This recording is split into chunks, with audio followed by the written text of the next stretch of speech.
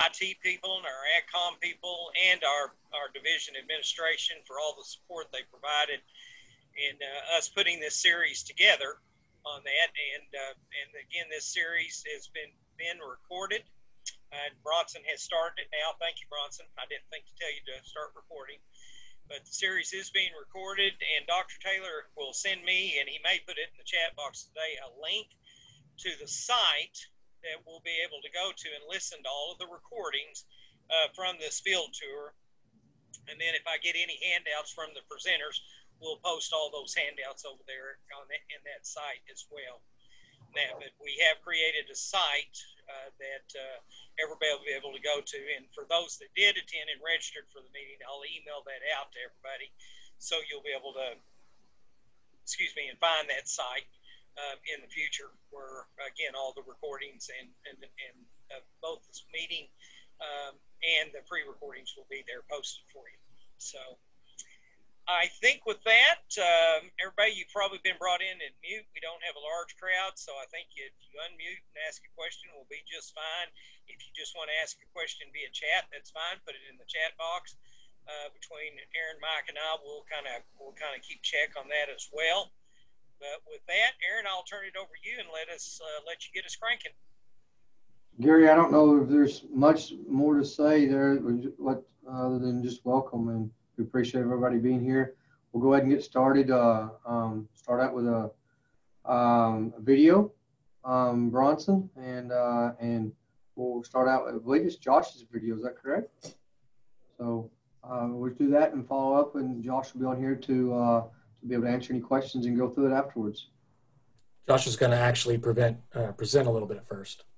Yeah, we'll go through a little bit of stuff, and then we'll go to the video. So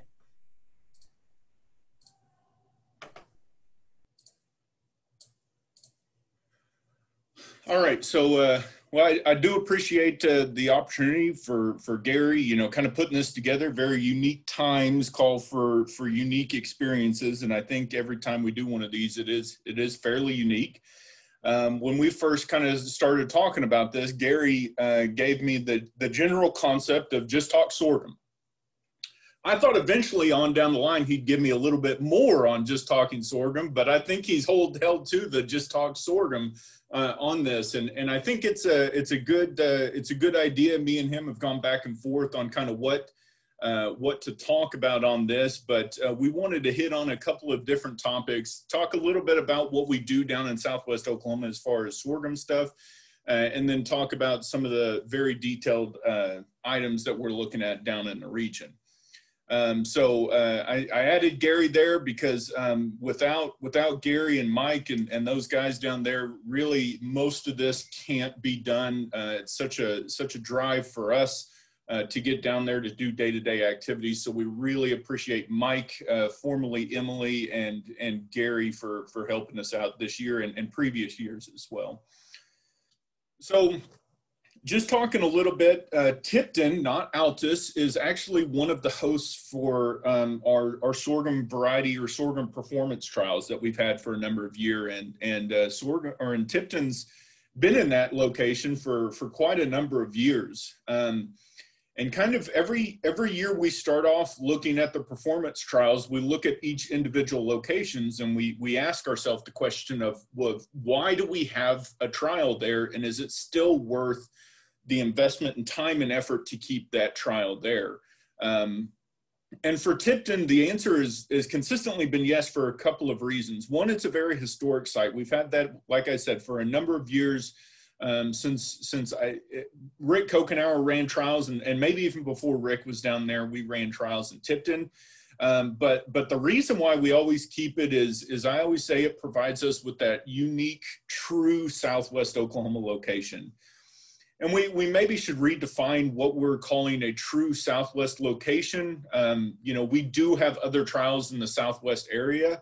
Namely, we've had Chickasha for a number of years, and if you look at it, it is in the Southwest, which we distinguish, west of I-35, south of I-40. However, Tipton location is kind of what we would consider that stereotypical sorghum ground in Southwest. Chickasha's on those river bottom soils, so it's those deep soils that are less drought prone and serious like heat and lack of rainfall periods. And Tipton just doesn't have that. It's more your typical sands, sandy, silty soils, sandy loams, stuff like that. So we do have some more consistent Southwest Oklahoma soils down there. They do go a little dry, which is very typical of what our sorghum growers will experience down there. And so it's a great spot to actually provide growers with, information on how it will respond in those really hot, really potentially dry situations.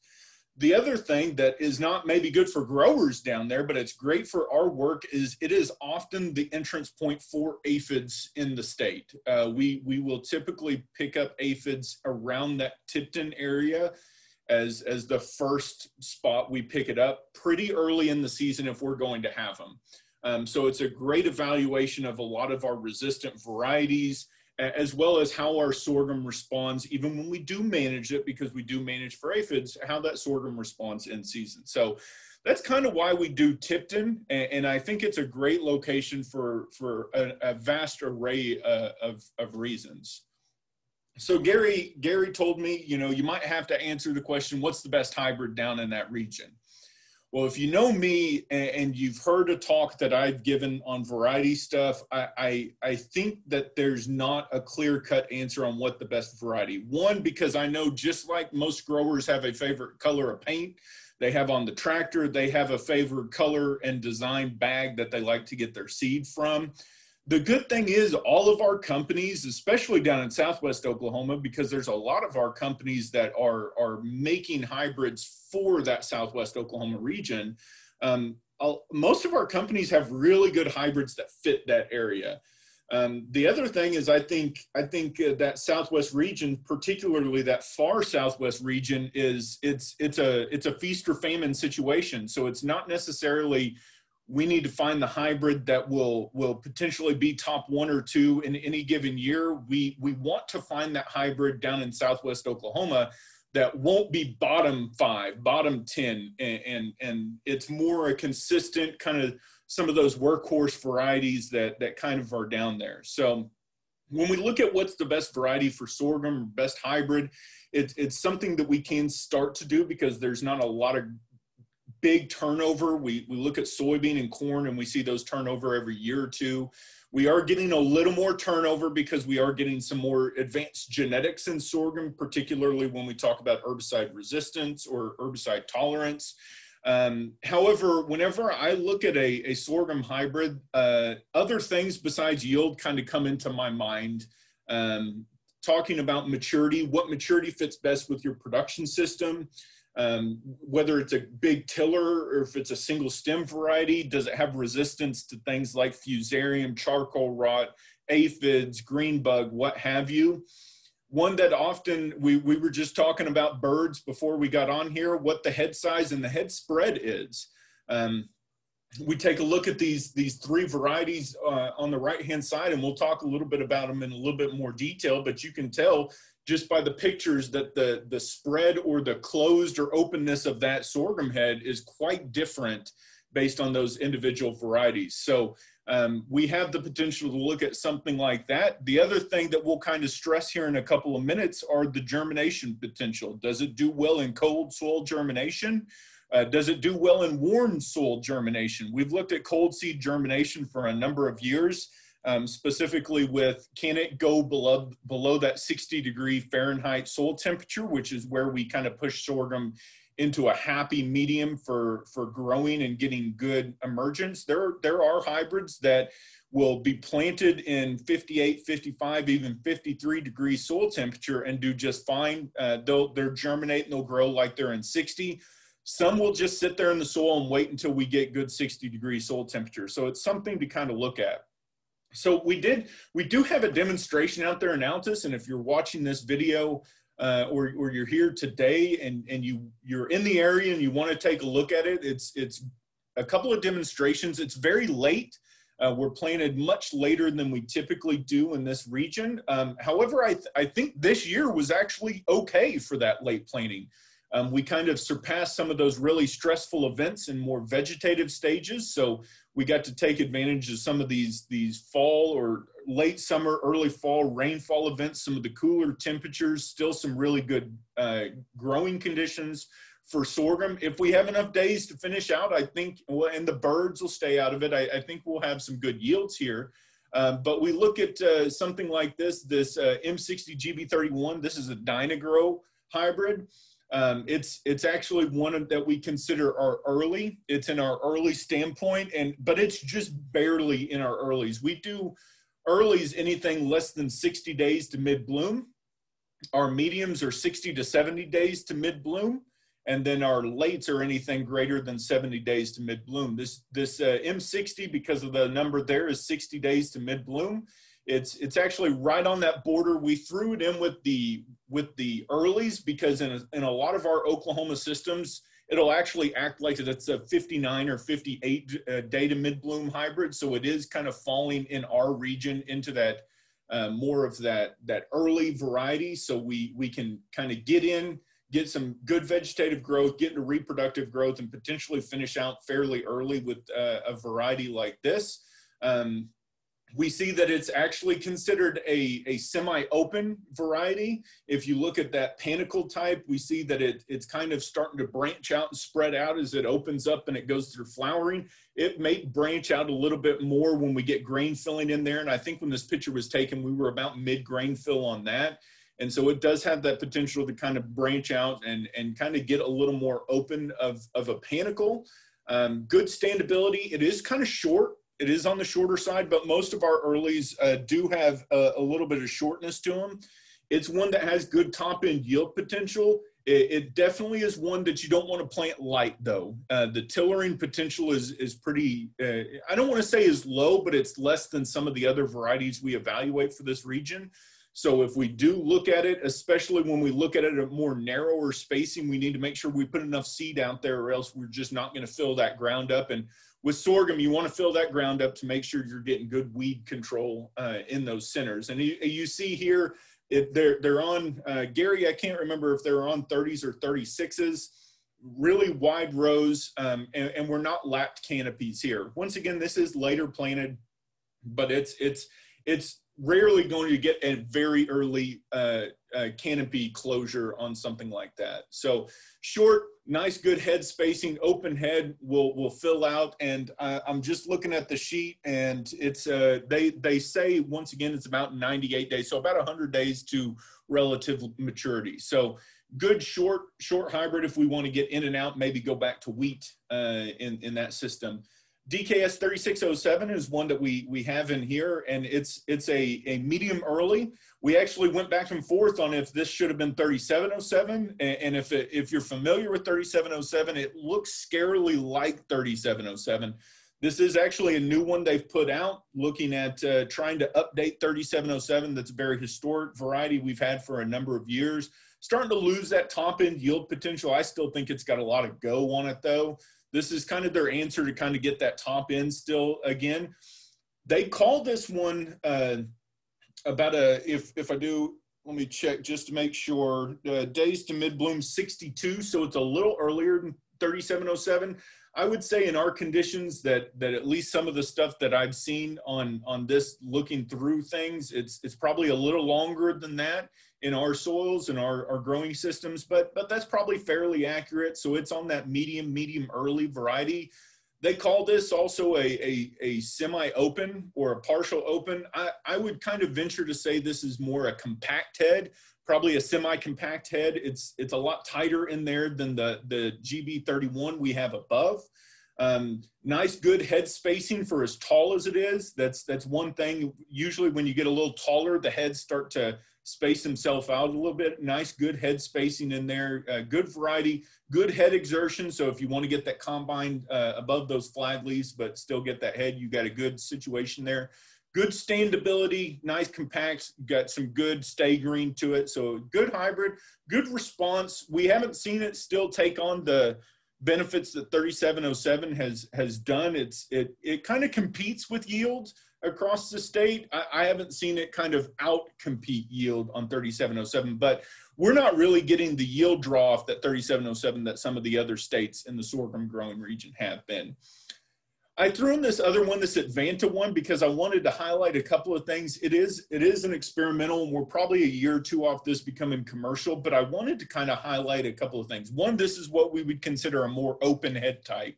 Very, very flaring head type. It's got a lot of open branches in there. This is a 73-day to mid-bloom. Probably with as late as we plant it, we'd probably get some benefit out of planting this late if the weather cooperates with us, but it might be a little too late going at 73 days. Big open head, still doing a lot of flowering. It's tall. This has almost got a little bit of forage sorghum left in it, and you can kind of look at that by the spacing of the leaves. It's not a big cluster of leaves down there in an exerted head. It almost looks like a forage sorghum, that not great head exertion on top of a lot of clusters of leaves. It's tall. It doesn't have really good even head spacing. This is a variety that actually is not well suited for that Tipton area. This is a great hybrid when we get it up into really high yield potential northern Oklahoma systems, and irrigated panhandle was where this variety was kind of made. So once again, sometimes we aren't looking for that variety that fits into that system with these trials. Sometimes we are looking at the variety that doesn't fit into that system, and those are almost just as important as the ones that are great fit as the ones that aren't great fits to that system. So once again, going off of that, what's my best yielder? And I wanted to take a little bit of a look. This is some of the information that you can find on the sorghum performance trials that's available on the Extension website. This was 2019, a great year, averaging about 5,000 pounds between the earlies and the lates. the earlies and the mediums. I didn't add the lates in 2019 because whenever you look at our 2020, we actually weren't able to harvest the lates. They never really made it out of boot and filled grain. So we were a little bit lower this year, high stress, especially during that reproductive growth period that our earlies and our mediums were able to get out of. The lates just weren't able to get out of them. So what I wanted to highlight here is looking at the yield response of a couple of our hybrids between these 2 years. And so what I wanted to do is compare between 2019, which is again on the left, good yield potential, 5,000 pounds on the earlies, and then our early hybrids from the Tipton location in 2020 here. So I've circled 3 of these hybrids. The one that I circled in yellow, Sorghum Partners 31A15. If we look down at the bottom of the graph, we see this is our trial average for this particular maturity group. We see about 5,000 pounds. This Sorghum Partners 31A15 was below average in 2019. Still really nice yield, but was a couple hundred pounds below the average. Still fairly nice, but we had some really nice varieties that are competing with it in that year. If we look at that same Sorghum Partners in 2020 to the graph on the left, it's 4,800 pounds when the average is just under 4,000. So quite a bit above average. And it's actually competing there with the top end at that location. So we see one hybrid is below average 1 year and above average the next year. If we look at that Dynagrow hybrid, which is that M60GB31, nearly 6,000 pounds in 2019, so about 1,000 pounds above trial average in 2019. Well, we look at it this year, it's below average by quite a bit. And so we're looking at about 500 pounds below trial average this year, one of the lower hybrids in that yield potential for this year. So really just didn't fall into favor this year. And then we look at the Richardson seed, which is the one in green. It's kind of right around average, slightly below average in 2019, and quite a bit above average in 2020. So we have a couple of varieties here that are right around average in both years. That Sorghum Partners 31A15, one in our Dynagrow that did well in 2019 that did not do well in 2020, and then one in our Richardson seed that did really well this year but didn't do well last year. So when we start asking ourselves the question as what variety should I plant? And it's hard to pick that exact variety because of how environment can influence these individual varieties here. It's a big influence, and I always tell folks that I will tell you exactly what hybrid to plant if you tell me when the rain's going to fall and what's our hottest month going to be. Because that's kind of where we're at. We can't pick the best variety, and people that give top 5, top 10s, I feel is almost a disservice, because we can't predict that for next year. We can predict that for this year, but this year doesn't matter anymore. You know, we can't predict that for next year. And so what I like to look at is those characteristics, where those fit into your system. Because once again, do you want to grow earlies or lates? Do you want to have an open or closed canopy or a head structure? Those open structures do really well if we have something like headworms or aphids get in there, because they're very easy to control in a more open head. But they often allow for perching potential of blackbirds, where those closed ones, the blackbirds really can't perch in there and feed, but they're a lot more difficult to get in there and get good spray into that head if we do get headworms on down later in the season. So very important things to start to decide. So when somebody comes and looks to me for a recommendation, especially down in that more southwest Oklahoma, that Tipton area, I look at the lates and I call those a risk for an above average reward. And I chose those words very specifically because it's not high risk, high reward, because we still can get really good yields from our lates, even in a year that they don't outperform our earlies and our mediums.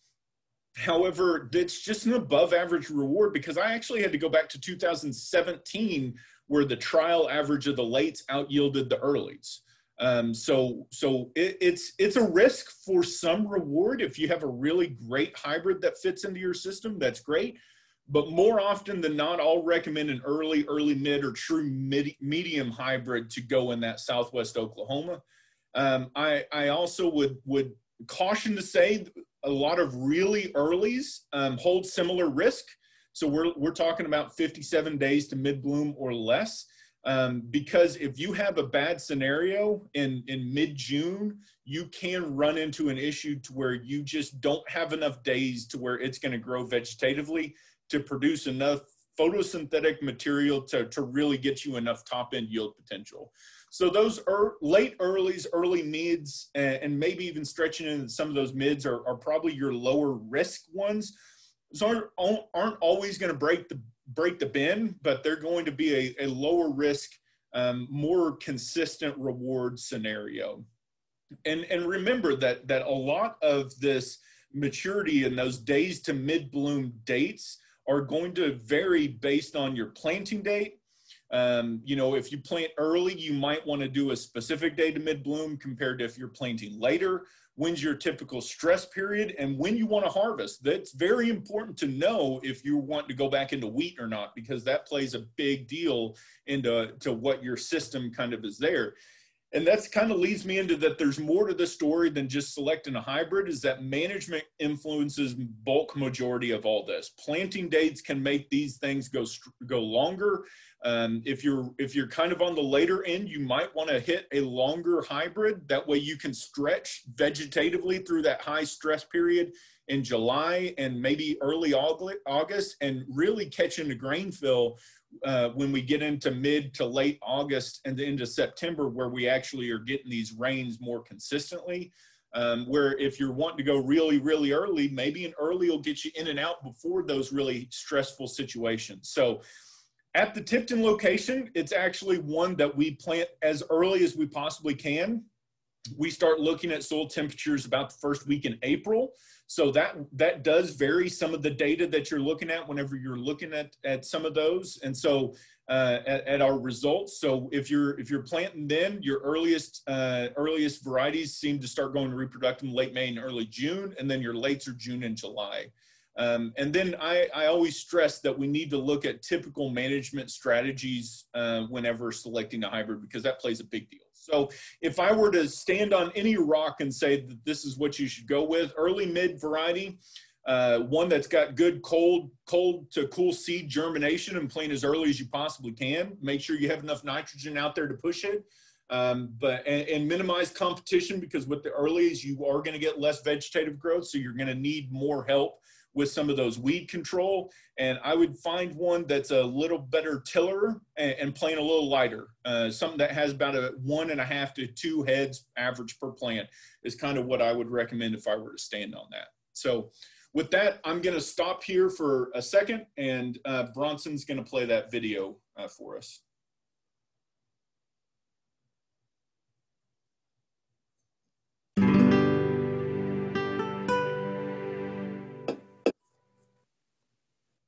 One of the other studies related to grain sorghum today that Dr. Lofton is going to talk to you about in just a minute is our grain sorghum stover study. We've been looking at grain sorghum in a dual use capacity for the past several years, since about 14-15 actually. Been doing some work where we look at taking off a grain sorghum crop on their grain crop, then coming back and utilizing that stover. And part of what we've been doing is looking at not only the yield of the stover, how much we're able to get out of that from a yield standpoint in terms of the forage component, but then also the nutritional value, looking at crude protein, acid detergent fiber, total digestible nutrients, but then also looking at the nitrate content of those stalks once we harvest them. So one of the things that we've decided over the past couple of years that we think it might be of interest, looking at some of our past data, is that we noticed when we introduce chemical termination, we seem to see a little bit of a difference in the nutritional value and the nitrate content of those sorghum stalks. So what we're going to do in this study is we have 4 varieties in 2 blocks here. One block will be chemically terminated with Roundup. The other block will be harvested and then not chemically terminated. Then we will harvest the stover from those and look at both at yield, nutritional values, and nitrate content. And again, part of the reason that we're looking at this on the dual use from a grain sorghum crop is how do we stretch our economics with this crop? Not only can we get our grain yield off of this crop, but then we can utilize it in our cattle operations as another feed source for them, and thus increase our economics with this crop. And over the past years, we've showed some positive results with that. The idea and the concept of using sorghum stover like that is not necessarily new, but we've looked at it from the standpoint of having concerns related around nitrate toxicity. And one of the things that we found is that in most cases, it's not been nearly as toxic as what we had thought it might be. So we found a lot of favor as we looked at that in the potential of utilizing this crop as a secondary source feed with our cattle. So again, Dr. Lofton is going to come in and continue talking about this and the work that we're doing with this grain sorghum crop.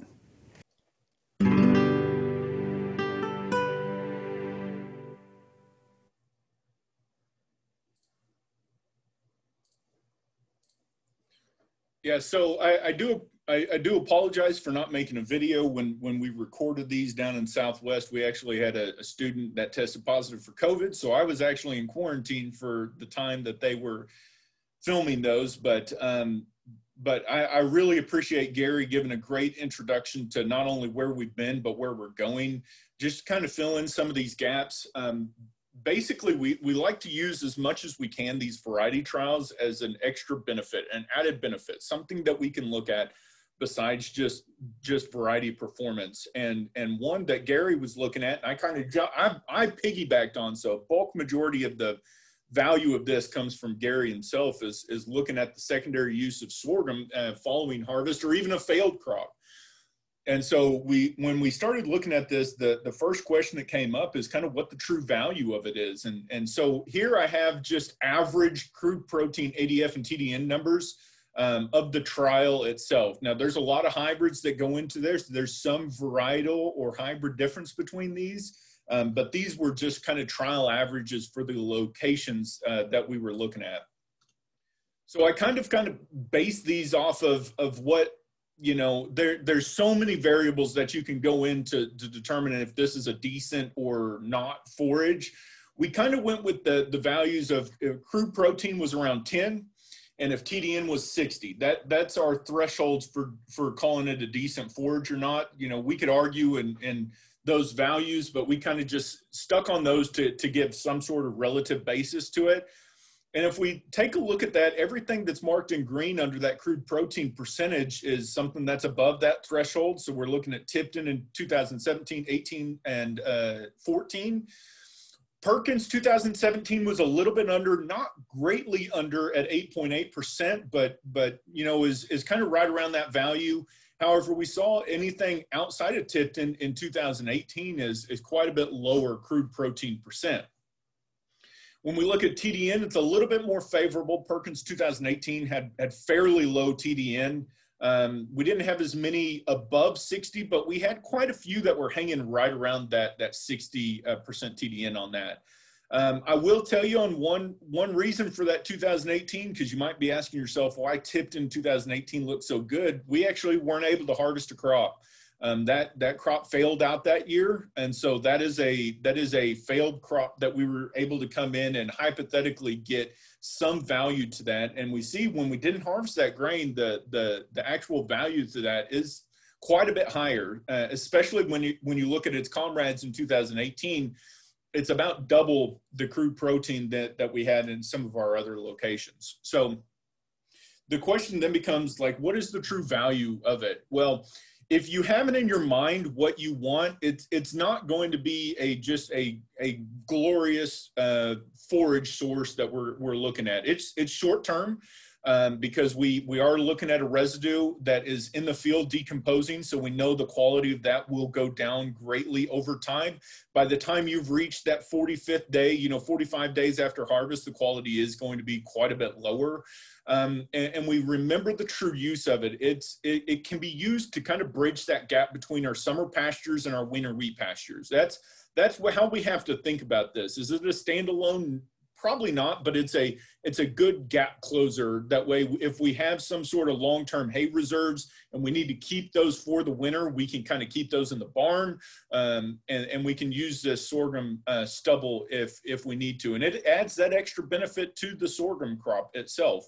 And then we actually gave a presentation similar to this down at the Red River Crop School, and a guy came up to me after and he said that he's never had as good a winter wheat pasture as the year he let his cattle run on his sorghum field for a month or two prior to running on wheat fields. So it is one of those that we can add it to improve the system.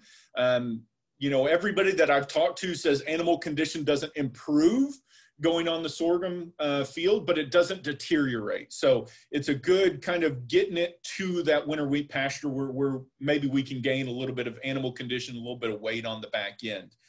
Because it is a sorghum, we are concerned about the toxicity of it, and nitrate is kind of the thing we kind of look for. We still have prussic acid, and that's still something we need to consider, but because for the bulk majority, this is a dead plant, prussic acid is probably not as big of a concern as something like nitrate. Nitrate uptake is a common thing. It's going to happen in sorghums. It's just one that sorghum likes to accumulate it a little bit more. But where we get caught is where the process of converting nitrite to nitrate into a protein gets stalled.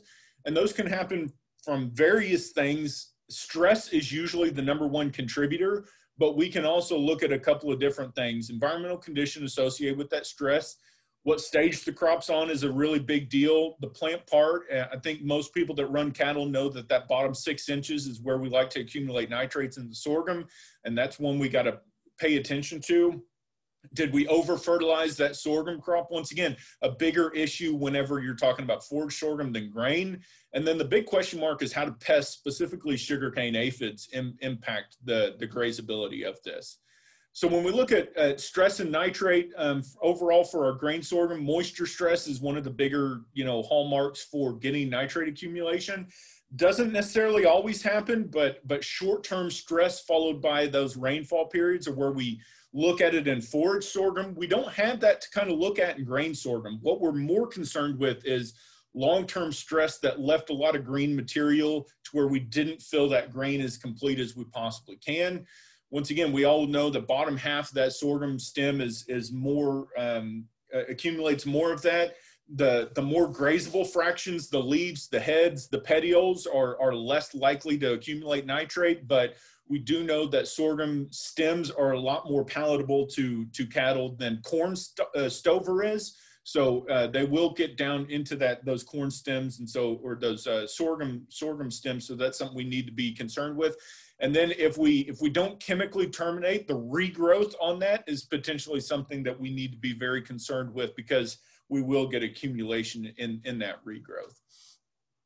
So this is the data that Gary collected. So we grabbed 3,000 parts per billion is that kind of that threshold for us indicating a risk.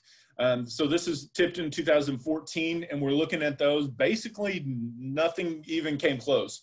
We're mainly under 2,000 for bulk majority. You see a lot of these hybrids, not very common. This is fairly old data, so we didn't see a lot of it in some of these older hybrids. Fast forward to 2017, these are hybrids that we still have into the trial into this day. We look at both Tipton and Lahoma location for this one. We saw that KS 585 spiked a little bit in Tipton. It was also the only location that had sugarcane aphids that year. So this kind of led us to believe that maybe nitrate wasn't a big issue in this kind of situation outside of maybe an aphid situation. So that's kind of where we focused our effort then for the next several years. And so this is 2018 data. Once again, looking at forage nitrate values for KS 585. If you're unfamiliar, this is like aphid ice cream. It will bring aphids from miles to come to that field. And then DKS 3707 is considered like the standoff for comparing resistance to sugarcane aphid. Really doesn't get affected by aphid all that much. Once again, that 3,000 as a threshold.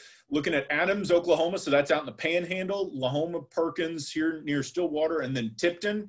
Tipton in 2018 had some issues. It grabbed over that 3,000, so around that 3,300 to 3,500 level. But remember, that's also where we didn't harvest that crop. So we had a full alive sorghum plant, or kind of alive sorghum plant out there. So if we have something in a failed crop scenario, our quality does go up pretty significantly, but nitrate becomes a challenge that we want to look into. Adams is the only other location that year that spiked over that 3,000 threshold. And we thought, oh, well, that's probably, when we got the lab data, we're like, oh, that's probably that KS 585 because it had aphids out in the Panhandle. Nope, it was the 3707 or 3707. The 585 was still well under that threshold. So aren't really seeing a varietal difference in nitrate accumulation. It's really a stress factor and where you are in that state, and basically how that variety handles stress. So, you know, it is one of those situations that it looks positive, because when Gary started this, he was looking for hope. Can we use this? Is there a potential, when really what he should have been looking for is what are the situations where we can't use it, or we should be cautious around it, because there was more often than not, we found not an issue with that nitrate accumulation. That doesn't mean that we can't test. It still means we need to really test, but we're looking for hot spots, not looking for areas where we might be able to do it. It's more likely that you will be able to graze the residue, and maybe look for hot spots to where you don't want to pin in that area, or you want to make sure that they're not congregating in a particular hot spot. Highly encourage testing both yearly and spatially. Get out across your field like you're taking a soil sample, and then really look for critical areas. So these are these areas that you know are stressed, maybe sand blows, top of hills, something like that can be a really big issue. So kind of look for that. Testing's a really big thing. And so to kind of wrap that up, can we use it as a forage? Yeah, it's potential. There's some potential to it, as long as we remember what it's used for. It's not a standalone. It's probably not a long-term option, but we can use it within our system. We just have to be cautious regarding a lot of those management challenges that we have. And so I listed 2 fact sheets. These are what will definitely be up on the website. This is our performance trial that we put out every year. It gets adapted every year, but the good thing is we have a continually updating source now. So you can go back to 2017 and look at what it looks like. And then we also have, me and Gary put together, as well as Alex Rocatelli, one about potential grazing of the grain sorghum has a little bit more discussion on this, as well as some of those challenges. And so with that, I'll turn it back over to Gary and Aaron and answer any questions if we have time. If not, I'll hang around and we can go on about it. Okay, Josh, you might stop sharing your screen.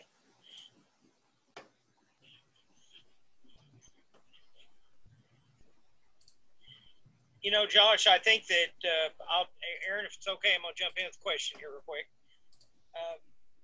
One thing when we looked at those sorghum trials that tend to stand out to me, and as you and I talked about it, as we were managing those trials, we managed them for a grain harvest. So we didn't shirk on fertilizing with nitrogen out there to be able to make that grain harvest. Isn't that correct?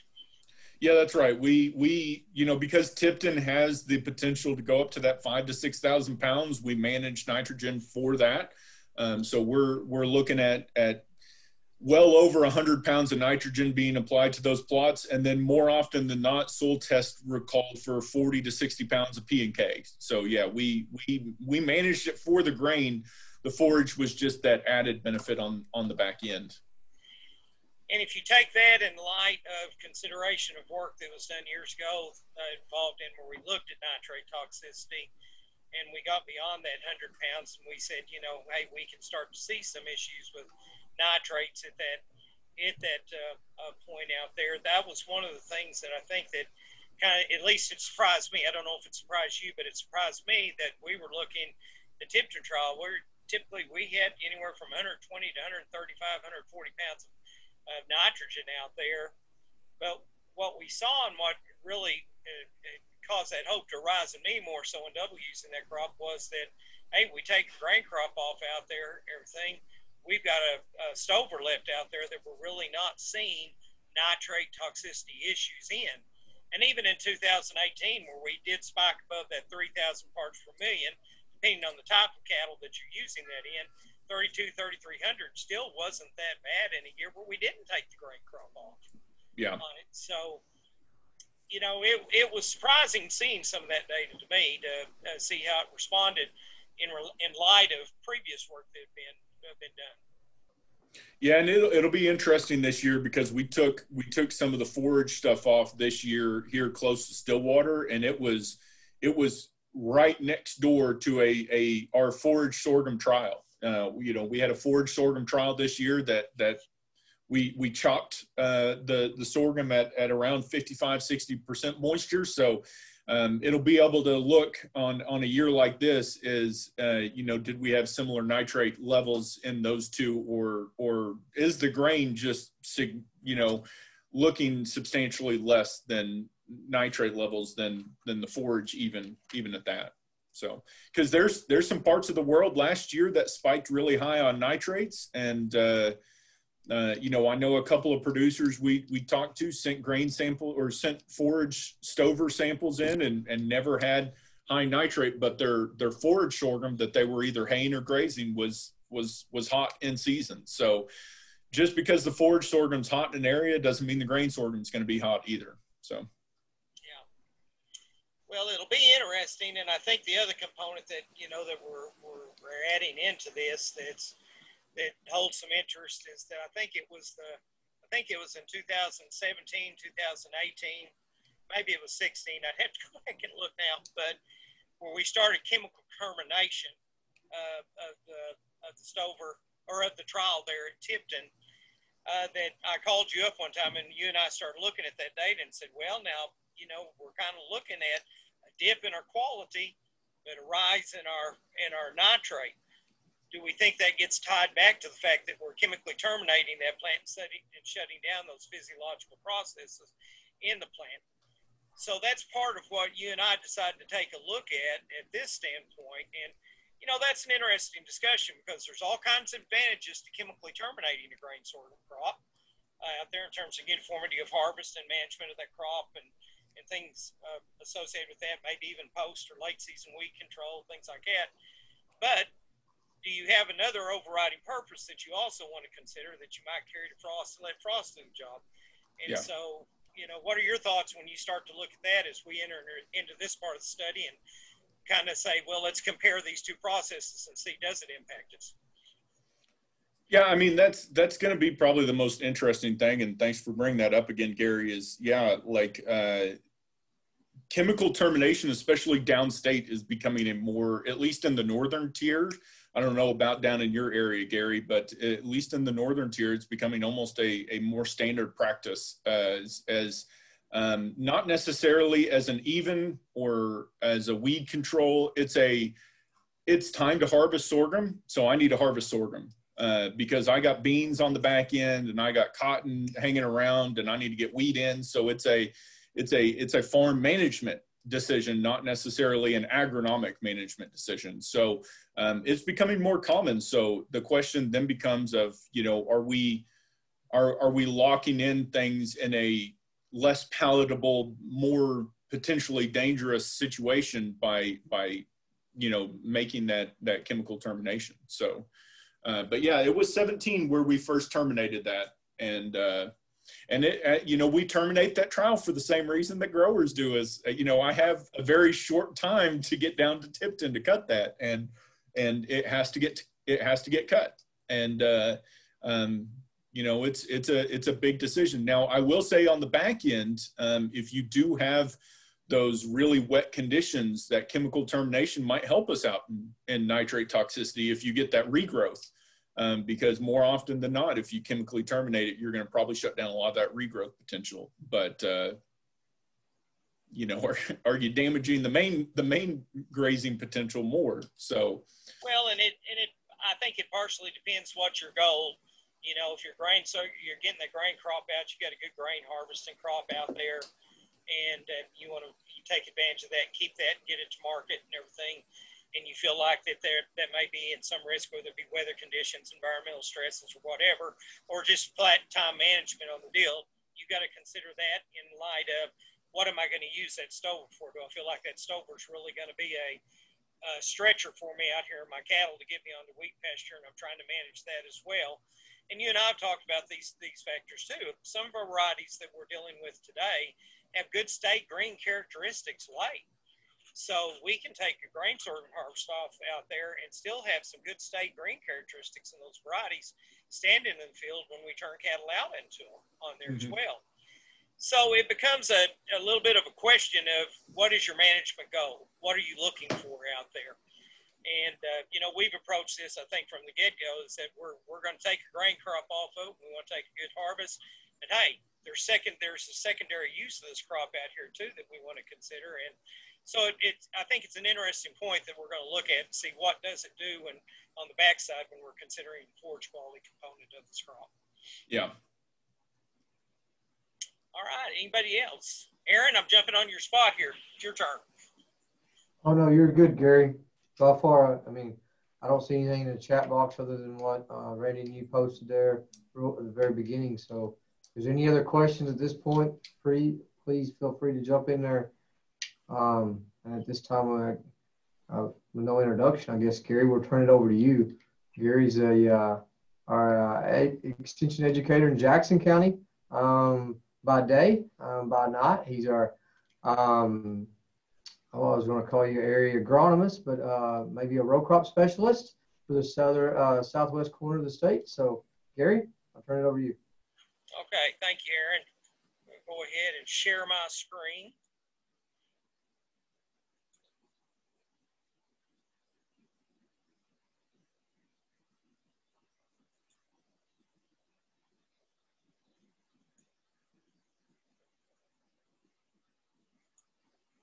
There we go. Everybody see that okay? It's in slideshow mode. Looks good. Okay. Okay. All right. Well, Aaron, thank you for the intro. Part of what I'm going to talk about today is some work that I've been doing with Sesame at the Southwest Research and Extension Center. Several years back when Dr. Randy Bowman was still at the Extension Center and we were heading into a really drought period there at in this area, he and I began to look and to identify what dry land crops that we saw had potential in our area to work with. And sesame was one of those crops that we looked at and said, you know, this has some good potential in our area. And across time, we've seen an increase in growing sesame and an increase in acres across, I think, especially through the west side of the state here. And Josh, I know you're still on, so you feel free to jump in because I know you do work with sesame as well as we go along here. But we've seen that increase there and that interest out there. But one of the things that we've had that come up across time with questions that I find posed to me is that, hey, I've got a wheat production system and I'm looking at sesame. I want to incorporate it in as a row crop, rotational crop, part of my system, but I'm wanting to plant it after wheat harvest. Do I have any issues when it comes to the herbicide program that I utilize in my wheat system? So this study is looking at this is sesame following wheat there, and I'm going to have to move some things around here so I can actually see the top end of my slide. Nope, that's not what I'm after. There we go. This is sesame following wheat, and I call it my sulfonylurea plus tolerance study. And so what I'm looking at is some sulfonylurea herbicides that have been utilized in a wheat production system plus a couple of others. So the purpose of this study is to determine the residual impact on commonly used sulfonylurea and 2 other herbicides on plant back to sesame following wheat harvest. The study will look at various rate applications within some of the SUs that were included in this trial, all within label recommendations for those SUs. And then the study will look at residual impact of herbicide on sesame, considering emergence, chlorosis, and stunting of that crop. Okay.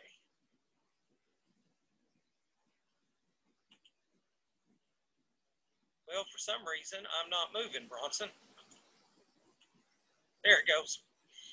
Okay. The herbicides and rates utilized in this study, the sulfonylureas, I'm looking at Outrider. It used to be the old Maverick that we looked at, but Outrider at 0.67 ounces per acre. I'm looking at Finesse at 2 rates, 0.2 and 0.4 ounces, again, both label recommendations within wheat. And then Affinity, which is a short residual broadleaf herbicide within wheat at the 0.5 and 1 ounce per acre. And then looking at Ally at 0.1 ounce or 1/10 of an ounce per acre in the wheat system. And of these products, the one that I started out, I really looked at Outrider and Finesse and wondered, okay, am I going to see some residual impact or damage to the sesame behind these 2 products? Those were the ones, maybe even the Ally to a degree, but I was concerned about as I picked these herbicides out. The other 2 herbicides that I've got in this study and involved is Culex. We've used a lot of Culex in our area down here related to mare's tail control. Culex is a label recommended rate at 0.75 ounces per acre. But I had a request from a company on this to go ahead and double that rate and an enhanced rate and see if we saw any damage against sesame as well. And so in 2 of the 3 years that I'm showing here, I have it at 0.75 and a doubled rate of 1.5 ounces. And then 1 year, the first year in 2018 that I'll show you today, we actually had a 3-ounce rate as well. And then we look at PowerFlex, which is another herbicide that we commonly used in wheat at 2 ounces per acre. Of these herbicides that are used, I'm going to go into trial information. I'll tell you that I plan my herbicide application to address kind of broadleaf timing and emergence. So from that regard, the SUs, the sulfonylureas, with the exception of the Outrider, would be applied about on time there. However, Outrider and PowerFlex would be considered late applications. Those are typically used more in a grass herbicide situation in our weed control efforts out there. But in PowerFlex's case, we have a really good broadleaf label associated with PowerFlex. So sometimes we'll see that producers hold on and wait for those applications and to see if they get broadleaf so they can try to get both species at the same time. And there are years on those grass applications that whether we've got a really hard freeze or a dry winter and we don't have good green vegetative growth on those grassy weeds, then we do tend to try to wait and see if we can get some good active green growth to apply them so we get uptake out there. But we typically prefer to see those applied in the fall if we're dealing with grasses. But again, we've got those times and scenarios where we do see that coming in late is what we may do with those herbicides, but it's not in Outrider and Powerflex's situation. Those would be considered late applications typically for that. But for the purpose of this trial, I kept them all grouped together and applied it one time, and again, kind of in that broadleaf weed control window. In 2018, we're in that pretty much a timely time period. The last half of February to 1st of March is kind of a time where we'll see some broadleaf herbicides go out in our area down here, and we're pretty much in time on that year. 2019, we were behind on our broadleaf weeds when they came out, and kind of our wheat growth and development was a little slower that year on it. So we were, I'm looking over here at the same time, Mike Schultz, because Mike's got wheat going out. We were behind getting some of that products out. So in terms of wheat growth and development and broadleaf emergence, we were still okay that year in 2019. Now in 2020, we were late in our spray application. Part of the problem is I was having a little trouble getting some of my product in timely fashion, but I'd hoped to be out about 2 weeks prior to that and would have been close to on time on that, but rain kept us out of the plots and we couldn't get in to put the herbicide down. So in 2020, we were late in terms of getting our application out. In terms of planting dates, you can see those run across typically around the 1st of July is when we come in and planted those. So what we have in terms of an intervals from time of spray to planting the sesame ranges about 3 to 4 months is what we've looked at. At the bottom of that, you'll see sprayer info in terms of how many gallons per acre, pressure used, and the tips that I utilized in this study. Okay, let's look at our trial data. In 2018, actually, I heard Misha Manucherry, Dr. Manucherry shared this one time when we were talking about our coaxium data at the Tipton station. It's a little bit boring in terms of chlorosis and stunning. When we look at that, we did not see, in fact, across the years, I'm going to show you, we really didn't see any chlorotic symptomology in the sesame after these products. In terms of stunning in 2018, I really didn't see any stunning issues out there.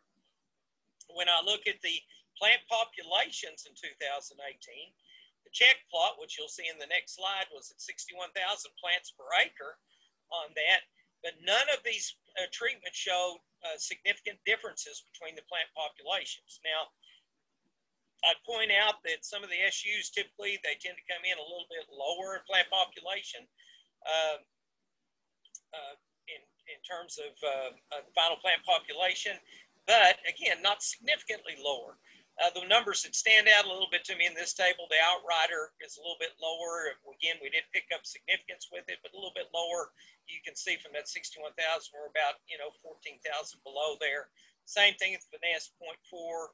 And then you get down to QLEX, which is interesting. It's 41.5, where we doubled the rate, but you look at the labeled rate, we have no damage, but you look at the 3-ounce rate, we have no damage on it. So a mixed grab back there, and I'm not entirely sure what's happening in that scenario there. Our ally, we saw a little bit of plant population suppression on there, but again, none of those are significantly different when you look across that. And what that means is that I'm not confident when I look that day that I won't see different results in another year looking at that. So again, really didn't see much impact on our plant populations in 18 as well. Here are some pictures. I'm going to advance one slide so we're going to go back through these backwards. I made a mistake. I should put my check slide up front on the first slide.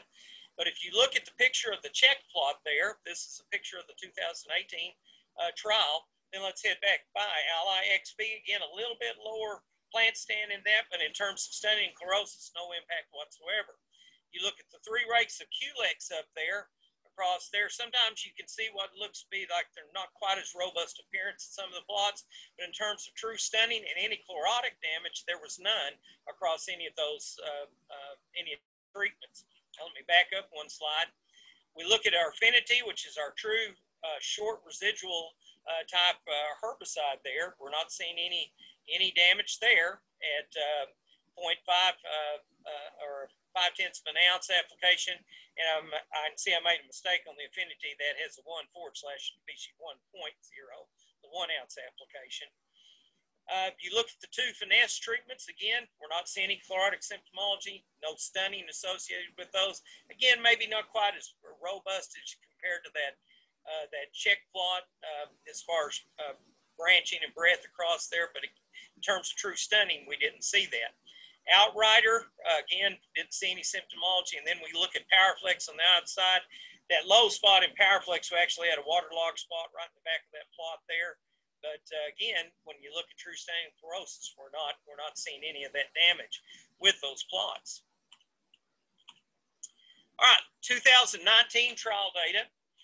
We come in, and this time I've dropped that QLEX at 3 ounce rate. I've dropped it out, and I've just kept my two levels of QLEX there. Plant populations in 19 are a lot lower, Mike. We had a struggle that year getting a stand on there. We were waiting on enough rain to keep germinating us out there, and we finally got rain to germinate us along.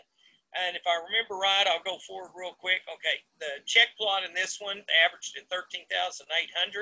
Again, we didn't see any significant differences between the treatments in terms of plant population.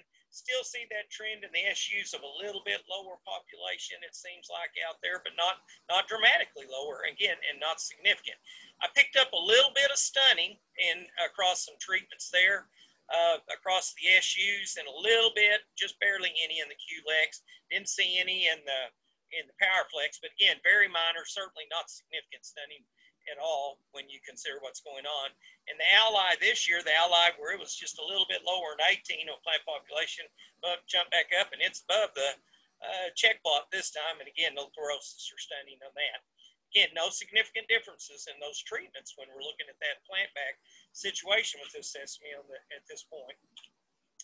Now, 2020 trial, and Josh, as you're in there, I want you to really you and I have had discussions around this. I think you're going to find this interesting. Again, I've been really shocked looking at this because I really expected Outrider and Finesse to catch my sesame, especially at this short residual turnaround time where I've only got 3-4 months plant back. I expected to see some damage out of that. All right, in 2020, I kind of does the other, was it the other saying, the other foot dropped, the other shoe dropped, something like that. And when I look at Finesse, my 0.2 and 0.4 ounce rate, I've got significantly less plant population this year. It really caught us this year, and we do have significant differences when it comes to the Finesse treatments. They're significantly lower in plant population. Still no chlorosis over there. If you run out over onto the stunning side, the Finesse at the 0.2 ounce or 0.2 ounce rate, but not very much stunning. But boy, at the 0.4 ounce rate, we definitely have some significant stunning associated with that. Now, when I look at Affinity and QLEX, Powerflex again, not really seeing any issues out there with that in terms of plant population. Minor issues every now and then with stunning, but again, very minor. And the Outrider did not show any plant population decrease in this year either. It was significantly lower than my check. So for 2020, what we saw was that I did see some significant differences in terms of final plant stands out there, but that was directly associated with those Finesse treatments on that. And the stunning, the significant difference I found in the stunning, again, was also directly related to that Finesse treatment. So we'll talk summary comments here in just a minute. Okay, here's a picture of that Finesse at 0.2 and 0.4 rates in these plots. Now, well, this is just rep 1, and remember there are 4 replications to these trials, and we're just looking at a picture of rep 1 here. Now, those sesame plants that you're kind of seeing right here on that, that's the sticks and the discoloration. That's not Finesse. That was my sesame leaf roller. They moved in and just totally stripped my plots down in here.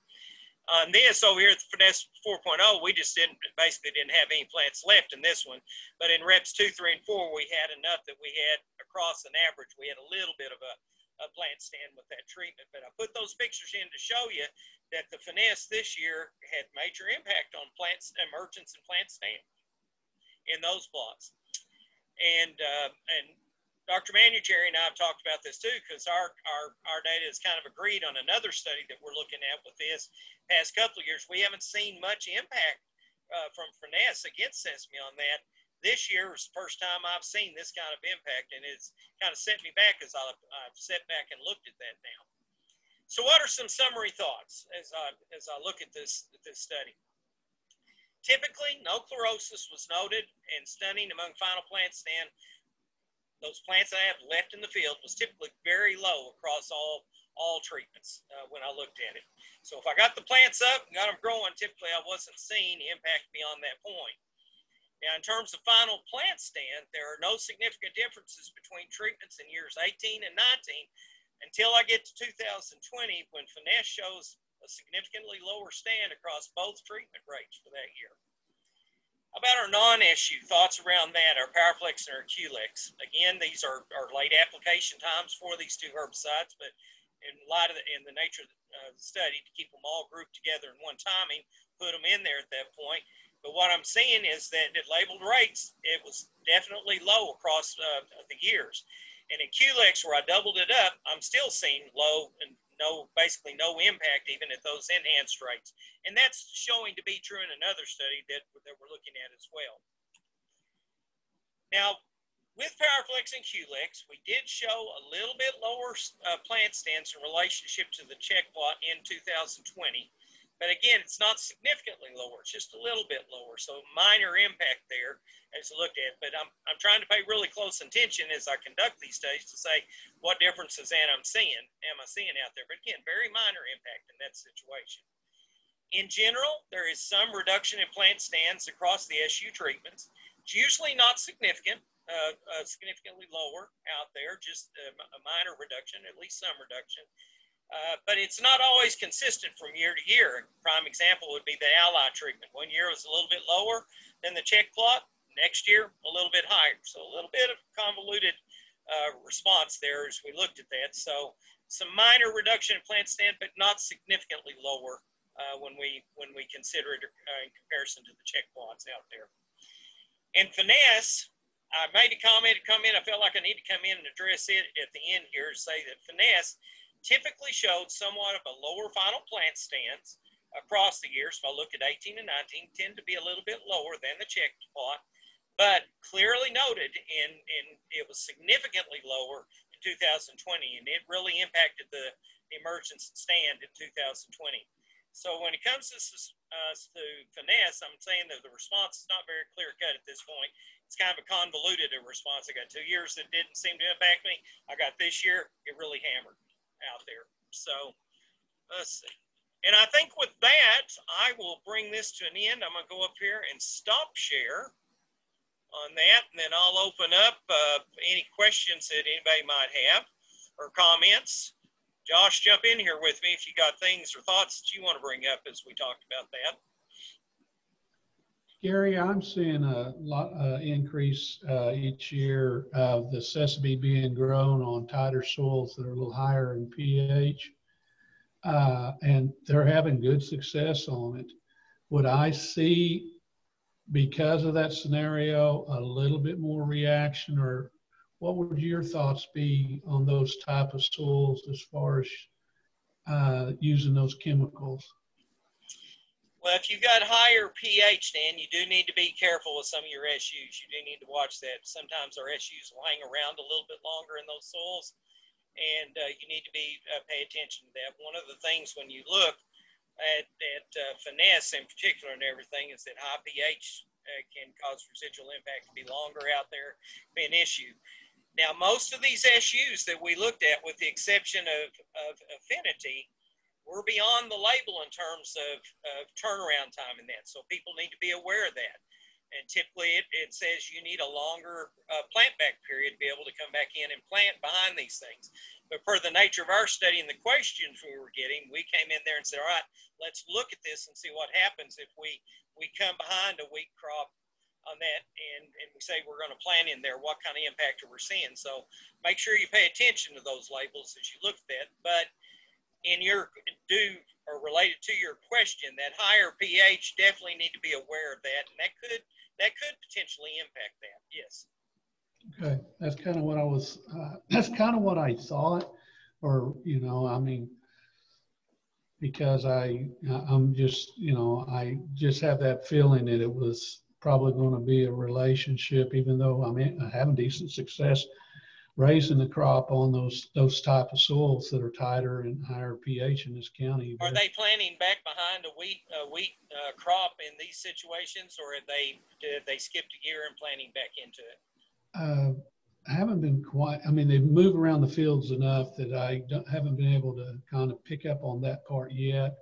Okay. I know early on they were planting behind the wheat, but right now you know, they may be doing exactly what you're saying, holding off and then planting for a crop itself. Okay. But, Well, again, if yeah. you give it long enough plant back time in terms of months behind that, then you probably wouldn't expect to see an issue. If they're coming right behind wheat harvest, you know, and plant back in there, that's where I was getting questions, and companies had interest as well. Is, are we seeing impact from these herbicide programs in our wheat crop that year if we plant back to sesame following that crop? And that's where this study was geared towards on it. And again, you know, in our situation, we're not seeing some of that, but this is initial work that could be used to address future label issues too around that. But if you are dealing with higher pHs, you definitely need to be aware of that in those scenarios when you're talking about issues going out in the field. Okay, thank you.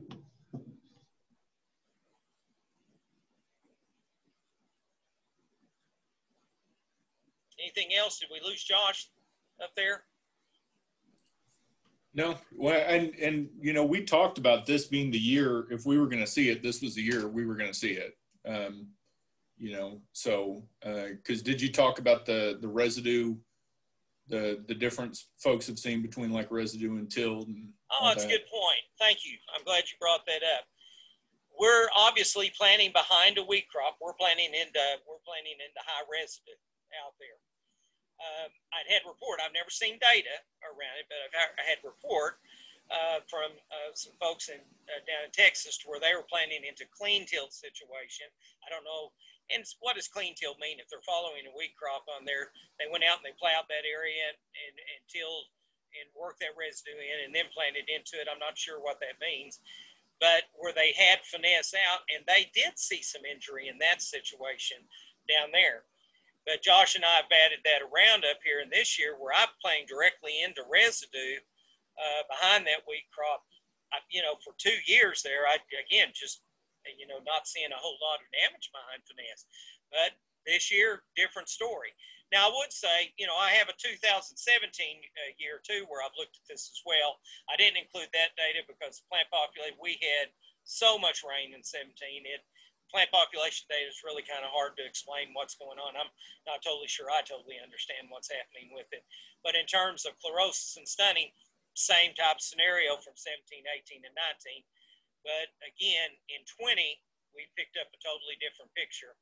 And in terms of finesse, to me, that makes that a little more convoluted when I'm starting to look at that and say, oh, well, I was beginning to think, well, maybe there's not an issue, but no, now it's backed me up some. That I think we've got to be really, you know, we've got to be cautious in considering that. And certainly like in Dan's situation where we're talking higher pHs, we definitely need to be cautious with that. Now, the other thing I think you talk about, you look at your PowerFlex, you look at your QLEX, Outrider shocked me, and even Outrider this year still not showing any impact on the Sesame as we follow behind it. So that has surprised me in some of this, especially with just a 3 to 4 month turnaround time from spraying to planting. But that's also why we'll keep doing this work and see, do we see any differences as we keep going with it. Josh, were you surprised about the finesse as you heard it? Yes and no. I mean, I think I'm with you. I'm a little surprised with the Outrider still. You know, we thought when we first did Sesame, the trial we looked at was looking at it double crop behind canola and wheat. And all the times that we put it behind PowerFlex wheat, right? And the first year we did it, we didn't get great stands of Sesame behind the wheat. And we thought, well, it was a PowerFlex issue. Well, when we did it the second year, we figured out that it wasn't a PowerFlex issue. It was 60 bushel wheat residue and us trying to get Sesame into that 60 bushel wheat residue. So we weren't getting the stands, not anything to do with PowerFlex, but especially if growers are really new at planting a small seeded crop like that into really heavy residue, that, I mean, the stands just might not be there because you didn't get good seed soil contact, stuff like that. Planted it too deep, it's too cold, you know, those other things. So, and that's all very, very important, especially in high residue like that. You got to, with that little seed, hairpinning becomes a major issue. You got to really make sure you're slicing through that residue so you don't bounce that seed back out right on the soil surface, because you're not putting it deep to begin with. You really only want about 3/4 of an inch into the moisture layer as it is. Yeah, and we've heard a lot of stuff around for, I mean, no variety company or anybody in between. We can't find the logic of just, you know, poor stands this year. And we're looking at we got a lot of samples, and we're looking at germination not being the issue. You know, we took some growers samples that they felt like had bad germination, and at least as far as we can see, the quality of the seed has not been the issue. It's not like cotton was like 2 years ago to where we had bad quality seed and we just had bad germ. They've all had good germ. What we're evaluating now is both sides of the spectrum. How does a lot of these varieties germ in colder soils? You know, because the critical soil temperature for sesame is very high. I think it's 70 or so degrees soil temperature. So it's fairly high. It will be after cotton, you know, after you plant cotton. And then we're also looking at how it germinates in soils that are 90 and 95 degrees, because we've had some folks think that just they weren't getting as good of a stand in that oil seed going into 95 degree soil temperatures. So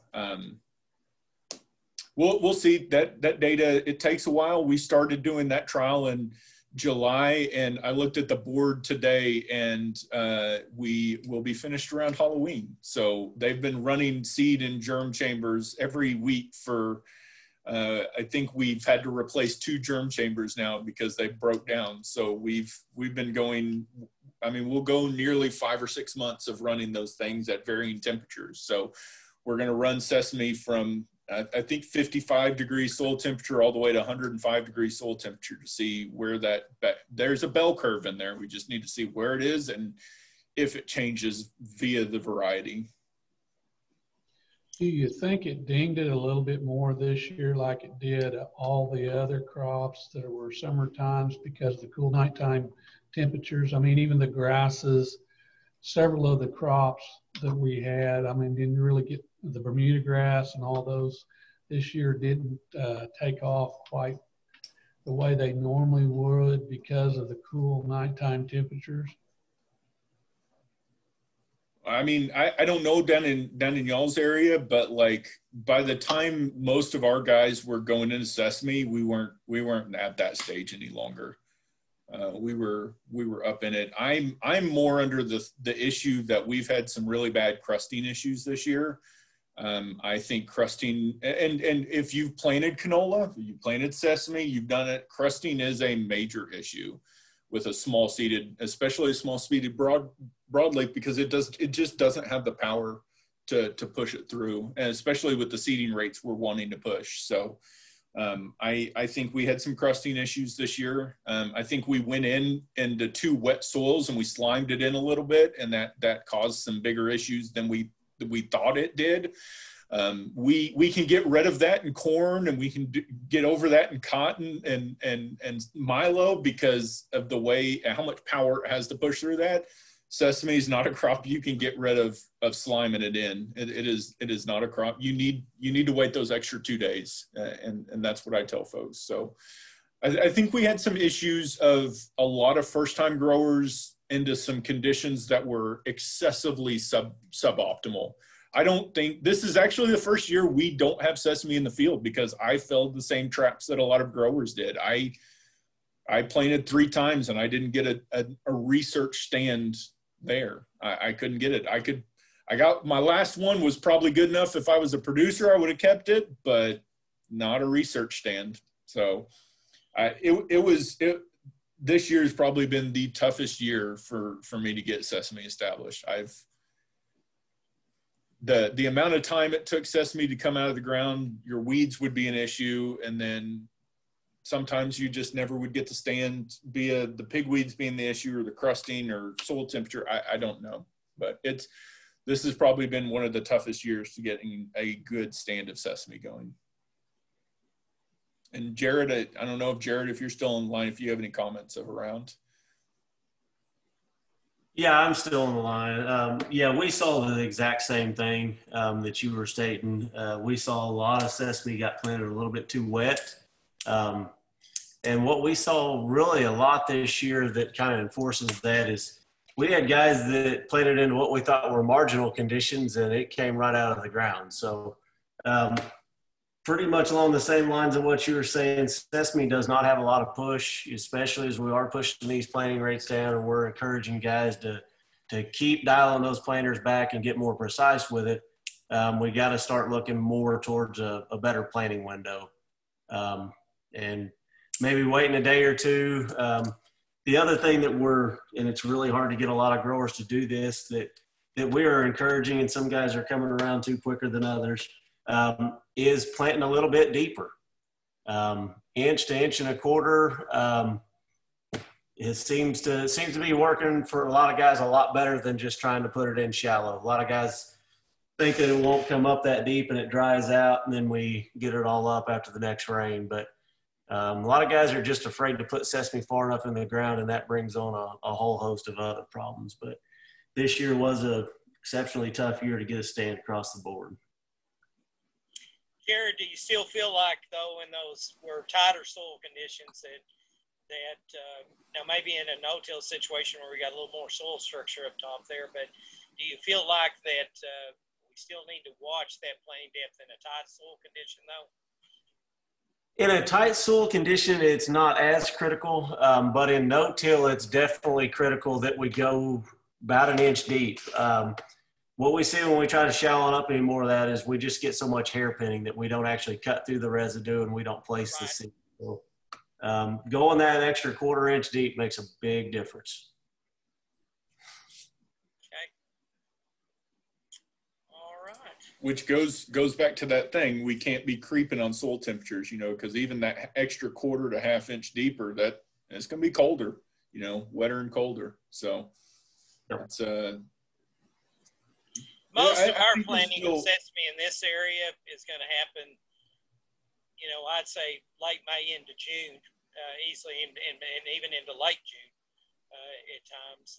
You mentioned earlier, a lot of times it comes after cotton. We get that in, then they'll jump in and try to get their sesame rolling. But, in June is typically when we see ours planted down here on it. So. Yeah, and as far as what we kind of view as the best planting time, we still have some guys that push early. And 3 or 4 years ago, that was the whole ideal in sesame. To push yields, you got to be in early. And now, most of our higher yielding sesame, or most of our more experienced growers, are going that last week of May up to about the 10th of June.